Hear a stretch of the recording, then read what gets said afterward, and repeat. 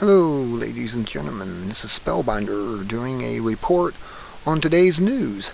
This coming from the Supreme Court ruling on the Obama anti-healthcare or the healthcare bill. And Scalia, one of the Supreme Court judges, says Likens reading Obamacare to cruel and unusual punishment. Well, that's what you get when you allow somebody to write a bill that's 2,700 pages long, has about probably only a half of that, if even less of it, is actually about the health care. And the other parts of it have all types of goodies in there that were added into the bill.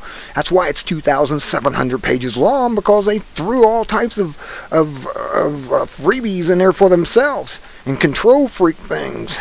And that's what they have done. This is what he said right here.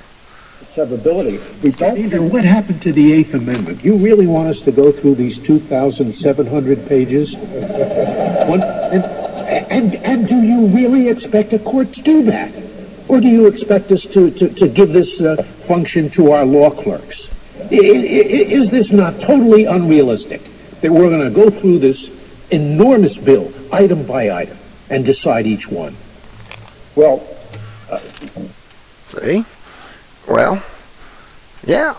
I would say yes. We're going to go through this bill page by page, section by section, everything. You know why? Because we know in that 2,700 pages, there's a bunch of stuff in there that's anti-American and probably socialist and probably all types of other things that we don't know about. I've heard of some of them in there. I've heard they had all types of controlling people and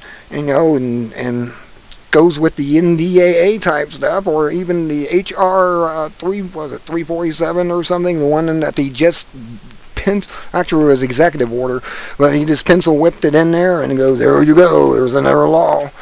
You know, I did hear something, and I believe this is true, that actually the EOs, executive orders, actually do not function outside of Washington District of Criminals.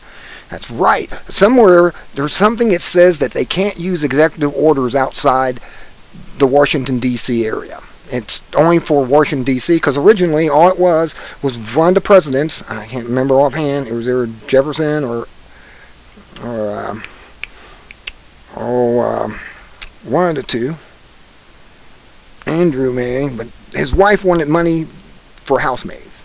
I think it was Washington on that one, and or the president right after Washington, and she wanted money for the White House to keep it clean and hire some maids, and so the president pencil whipped off an executive order for the money and had the money brought in to pay for, you know, the servants and everything, and to keep the White House clean. And then later on, another president's wife, I can't think of her, she wanted money for parties and stuff, to wine and dine foreign delegates. And that president pencil whipped an executive order. But you notice these executive orders had nothing to do with arresting people off the street in Americans, and throwing them away for the rest of their lives. No, it had nothing to do with that. That's why I don't understand how they can get away with what they're doing. It's just unreal.